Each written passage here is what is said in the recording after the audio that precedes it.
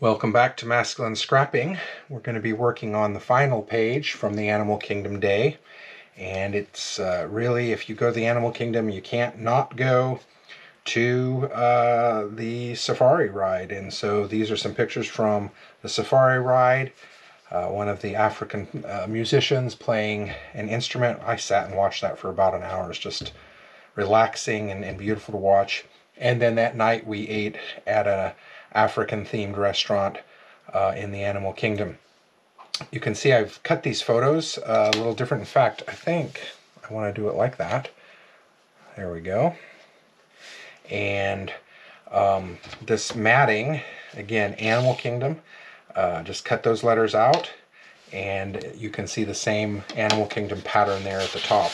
And all I did was just tape a piece of brown paper behind this. Thought about doing the same up here with the animals, but I liked the way it looks with those lines from the background paper, so I decided to leave that alone. These did not look good because it was harder to read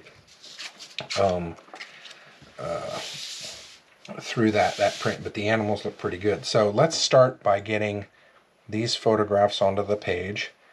And I put myself in the middle, flanked by my son. It's kind of fun that he's old enough now. He takes photographs of me using his camera, and then I always have to say, send me all your photos before we leave. He texts them to me, and then I save them to my phone immediately.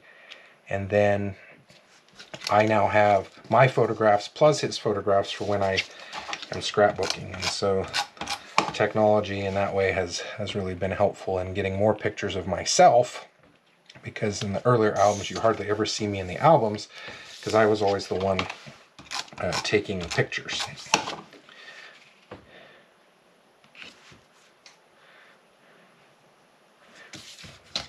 Okay, so there we go. And then I'm gonna run a little bit of tape along the bottom here just to make sure that I get both of these sticking.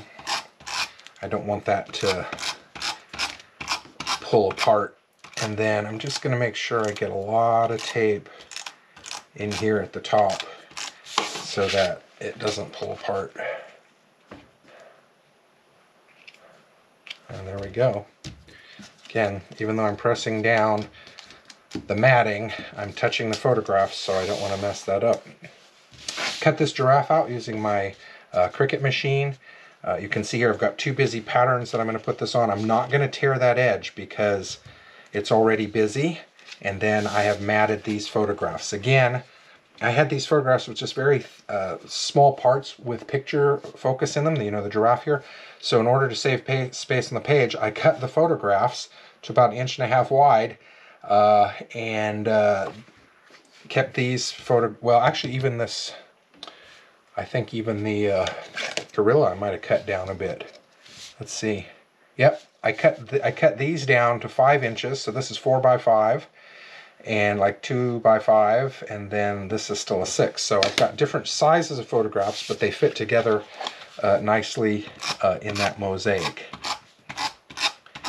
You don't always have to use the full size photograph, especially if there's a bunch of stuff in the photograph that doesn't make sense. If you cut them down, you can get more onto the page. And in this case, cutting those photographs down allowed me to add this really cool giraffe that I cut with my Cricut machine. And again, this was one of the ones that was already part of design, Cricut design. So I didn't have to do a bunch of work to find it. Just select it, and then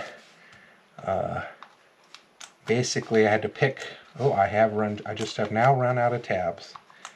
There we go. Those are the last ones on that, so perfect timing. And I am going to let this giraffe overlap a little bit and put his face on that photograph. So there we go. Animal Kingdom, final pages from our time at the Animal Kingdom. The Wild Animal Safari, and the African restaurant. Man, I cannot think of the name of it right now, but I had roasted leg of lamb, which is one of my favorite things. My son had a charcuterie board, and we had a great time. Hope you've enjoyed watching this, Would be loving to see your projects, and thanks for spending time with us. Take care.